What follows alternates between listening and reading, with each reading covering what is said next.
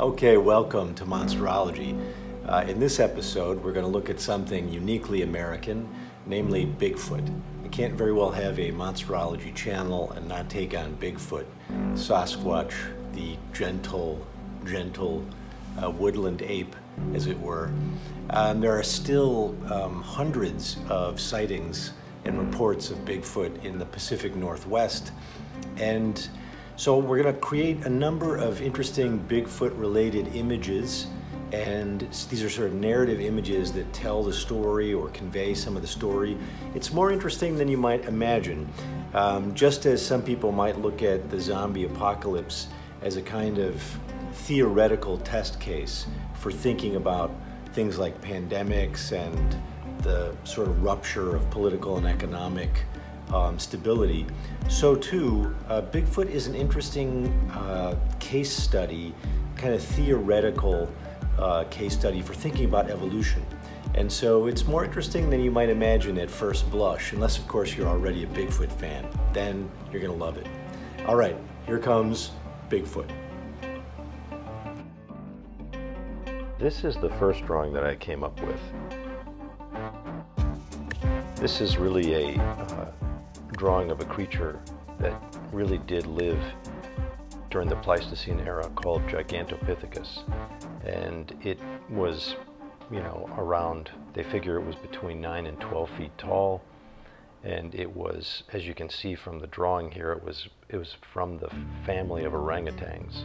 So our contemporary orangutan is in the same basic family group as this giant creature. We don't know exactly what this thing looked like because we have parts of the jaw, parts of the body, and teeth, but we can sort of reasonably assume that it had some of the qualities of contemporary orangutans. And it was obviously massive. One suggestion is that this thing, which was alive during the time of our cousins, the hominids, and even seems to have lived all the way up to maybe 300,000 years ago. Therefore, it would have actually had some contact with Homo erectus in Asia. This thing probably originated 2 million years ago. And despite its sort of horrifying visage in this drawing I'm doing, it was a herbivore and probably ate a similar diet and in a similar fashion as today's pandas. You see what I'm doing here is I did the sketch with pencil, and then I'm using a quill pen and dipping it in India ink, and then basically just getting all that really nice line work that makes a very dramatic sort of image. There's some cross-hatching going on here, and I'm trying to sort of give some feel to the form and some three-dimensionality to it. I'm really trying to capture the emotional quality too and the flow of the long hair. As you know, the orangutans have this kind of long golden or brown reddish hair. This is a little tricky on the sort of paper I'm using here because this is a kind of mixed media paper. It's kind of grainy and has a lot of tooth to it. So it's a little difficult to drag the quill pen through it in a smooth fashion. What you really want to do is use a really smooth paper for this kind of drawing. But I do like the way it's turning out. I've taped it off here so that I can do another image below it. And my goal, as I'm doing this, I'm sort of thinking, well, how should I add color? And I hatched this plan to sort of go into it with acrylics and with watercolors. And that's what you see me doing here. I'm laying in a wash of watercolor. And in some cases, I've just got really watered down acrylic. And I'm just playing with this to see if I can build up some of the color. But I want to keep my sort of color choices and values kind of limited and controlled. Anyway, this thing, as I said, is basically considered to be one of the contenders for Bigfoot. The idea is maybe this thing came across the Bering Land Bridge thousands of years ago, possibly, 500,000 years ago, and then it took up residency somewhere in the Pacific Northwest or somewhere in the Americas. There's not a lot of evidence, just like there's not a lot of evidence for Bigfoot generally, that this could be true, but at least as a contender theory, it has some sense to it.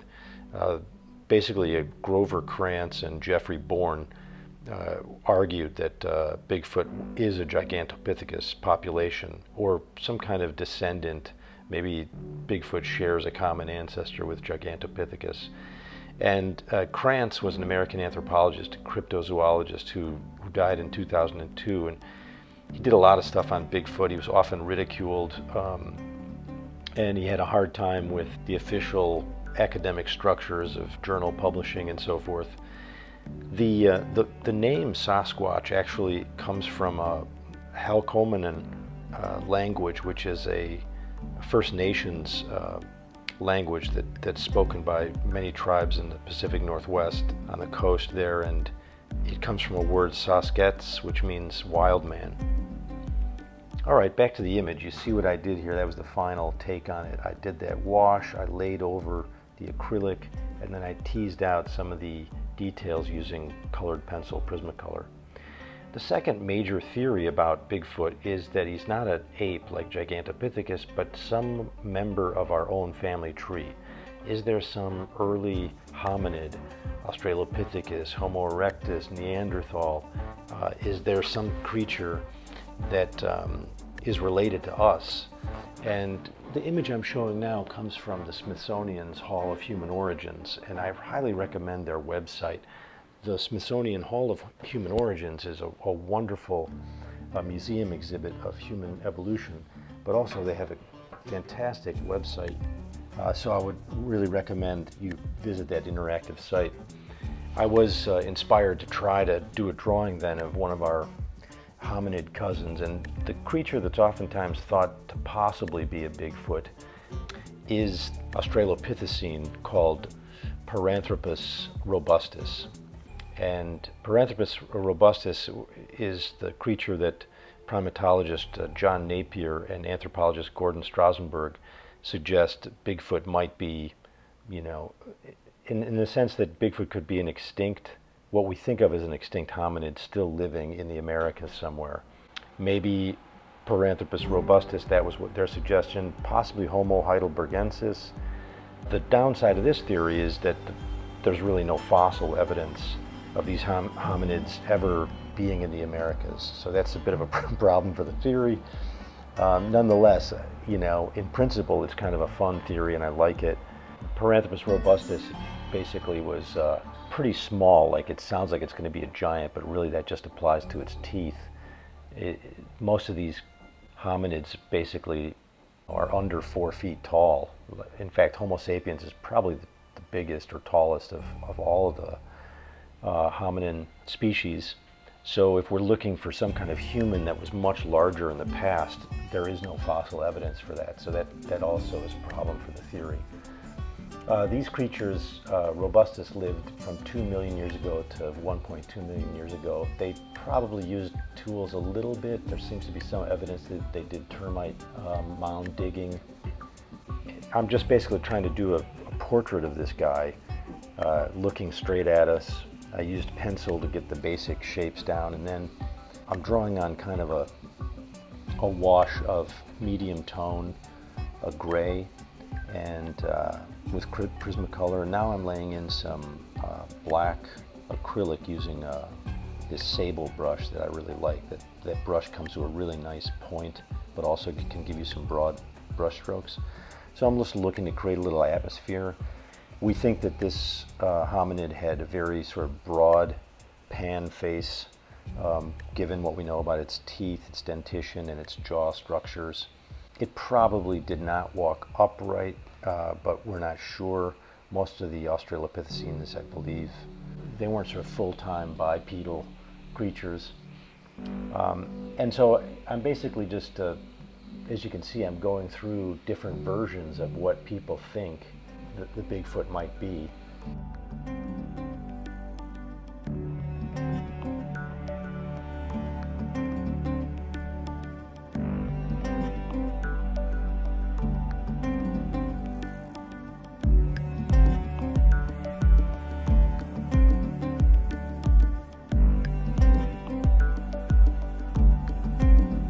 the wonderful image of a leopard carrying a Paranthropus robustus juvenile up a tree, probably. This is from the Vsauce Museum in South Africa, and many Paranthropus robustus were found in South Africa. Just as leopards will kill other animals and drag them up a tree, probably our ancestors fell victim to this kind of stuff all the time. This is a woodcut that I did. I thought I would try to do a woodcut version of the Bigfoot, and I really like the atmospheric way this turned out. You can see the woodcut there, and then this is a printed version. It's very, I think printmakers would be horrified by the way I broke it up like that. I based it on this wonderful image from what's sometimes called Patterson footage of the 1960s. And here I did a sort of a drawing version of it. And I love the spooky quality of it, and it looks like the Patterson Bigfoot looking back at the viewer, sort of being caught as it passes some loaming sort of greenery. And then I finally decided to do a sort of a creepier, more horrifying Bigfoot, much larger perhaps than anybody has really suggested, with a different kind of anatomy, sort of like a demonic chimp, and something that's sort of scaring backpackers as they come across it in the middle of the night. In any case, this is me sort of trying to say, well, maybe there was a kind of ape version that crossed the Bering Strait and still lives on. It's worth mentioning that the public fascination in Bigfoot really big in the 70s, and in part it's because of this footage that Roger Patterson and Bob Gimlin took. It's just a few seconds of a large, hairy creature. This was 1967 in October, and everyone's seen it. I just showed you an image, a still image of it. There were a lot of reports and sightings, hundreds of them every year, are in Washington State and in California, especially at the El Dorado National Forest. But genetic analysis of hair samples have revealed nothing really of that's compelling or interesting. They turn out to be like bears, or there's evidence some of the hair is from a cow, some of the hair is from a horse, some from coyote, some from a raccoon. So again, the hard evidence is really slim to none.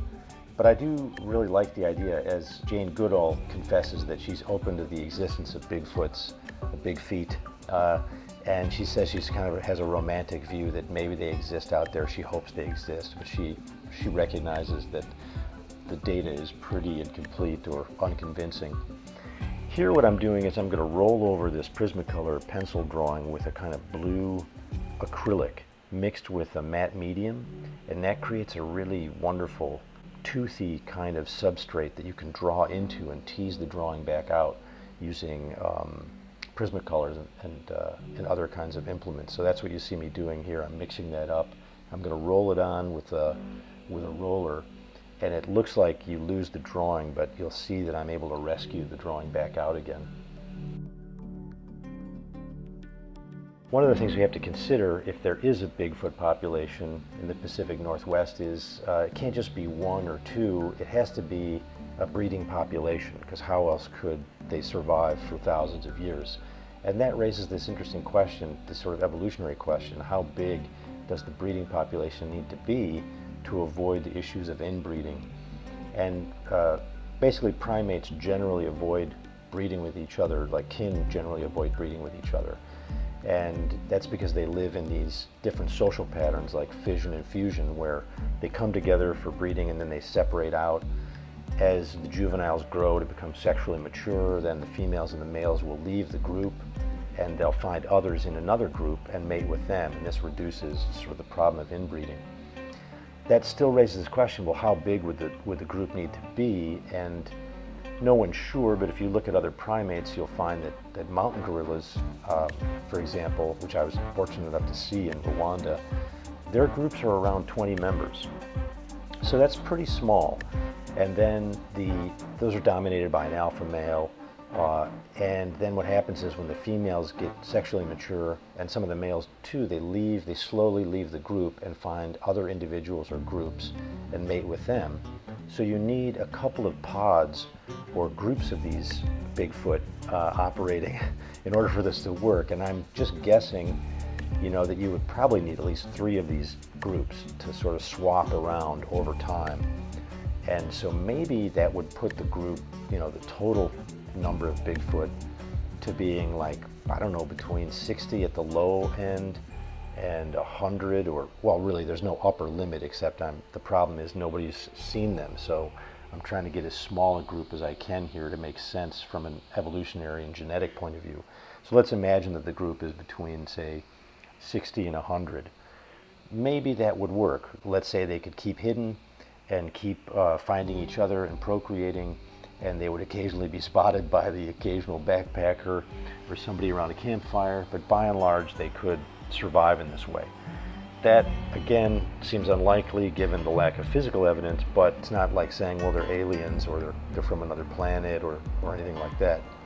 All right, here's the final image, and I'm pretty happy with how this turned out. I kept it very monochromatic, and I love the way it's creepy, and it's all in a very tight sort of nest of blue colors.